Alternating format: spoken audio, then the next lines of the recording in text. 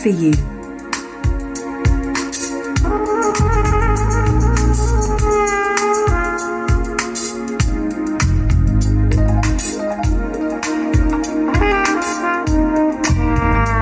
We work for you.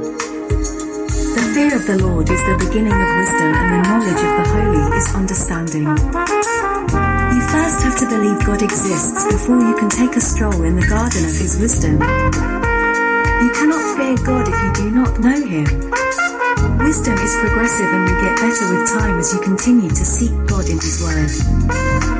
And before you can apply and spread God's common sense, the understanding of the Holy One among your own kind, embracing knowledge is a prerequisite. In our earnest search for God as pilgrims of the truth, our hearts connect with the Holy One and we inadvertently discover the truth about our being. Instability and inherent dependence upon the so-called the wise among us always has some proclivity of ending in guaranteed disasters of biblical proportions. "We work for you" is a common phrase synonymous to dodgy political and religious characters, where more often than not, fools go rushing in blindly. Wow, it will take another lifetime to go through the unfulfilled dreams and the panacea promised by corrupt politicians when they beg the poor to surrender their votes. Sleazy werewolves. You see, in a democracy, your vote is your only veto power you can wave against any slimy politician trying to steal your freedom by overpromising in order to embellish themselves. Alas, for the lack of wisdom and knowledge. Most simple voters continue to vote for the same wolves to look after their sheep and national treasure vault.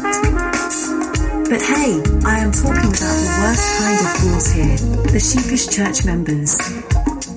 Jesus used the sheep pronoun allegorically and not as in fully identifying with the sheep's foolishness.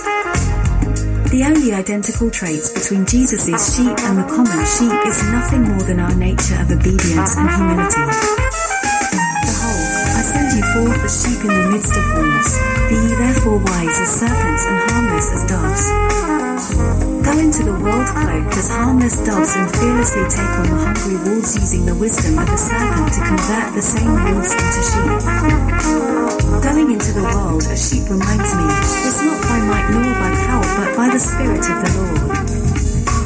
Ever thought of sheep winning a decisive and epic war against the carnivorous and blood-spilling wolves? God never makes sense at all. Since the beginning of time, men have fruitlessly tried to interpret the Holy One through their own narratives. This is the reason why God since eternity past has been calling and inviting men to sit down at His feet in order to hear the real stories of our lives. And other sheep I have which are not of this fold, them also I must bring, and they shall hear my voice, and there shall be one fold and one shepherd.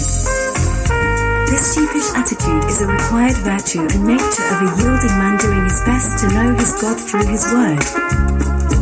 Knowing God through His Word is knowing and surrendering to Him through His terms only. God, who at sundry times and in divers manners spake in time past unto the fathers by the prophets, as in these last days spoken unto us by His Son, whom He hath appointed heir of all things, by whom also He made the worlds, who being the brightness of His glory and the express image of His person, and upholding all things by the word of His power, when He had by Himself purged our sins, sat down on the right hand of the Majesty on high. Hello sheepishly ignorant church members. Jesus Christ is the only divine Son of God, who must be welcomed and rolled in on the white carpet of your purified heart and soul, not some hawkish false prophets. We work for you, church. God has mandated us to be the keepers of your souls. If you leave this church, you will die out there in the world, they scream at you. After wasting more than a third of my life as a so-called church member, I have since discovered that Jesus has always been waiting for me to get inside His fold. We work for you. Sorry preacher, it's impossible and too expensive to keep on bleating behind church leaders who only feed and help themselves instead of feeding the sheep.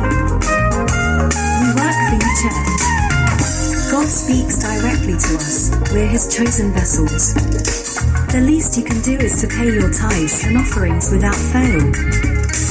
This This is God's will for you. Ours is to be all ears to God for your own good. For there is one God, and one mediator between God and men, the man Christ Jesus, who gave himself a ransom for all, to be testified in due time. We work for you.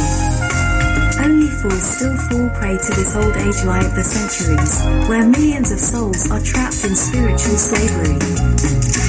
Please cease and desist from trying, Mr. Deacon. I am way too deep into the doctrine of Christ. Ain't working for this rebellious soul. I am beyond salvation when it comes to some wacky church membership around street corners. We work for you. Please, don't hang up on me, Sydney, please. For I determined not to know anything among you save Jesus Christ, and him crucified. And I was with you in weakness, and in fear and in much trembling. And my speech and my preaching was not with enticing words of man's wisdom. Loud and clear, great Apostle Paul.